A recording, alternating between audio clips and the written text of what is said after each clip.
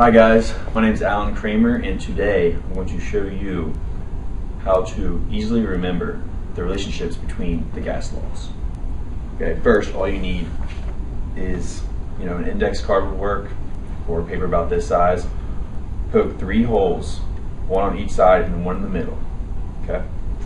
Then all you would need is a marker or a pen and write V for volume on one side, T for temperature in the middle, and P for pressure on the other side, like this.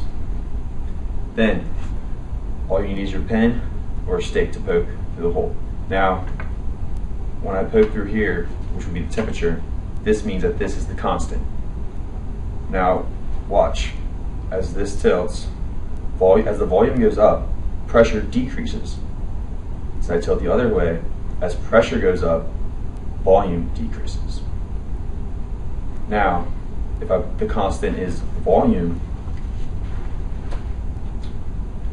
as temperature decreases, pressure decreases.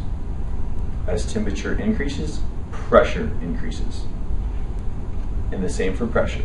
If pressure is the constant, as temperature decreases, volume decreases. As temperature increases, volume increases.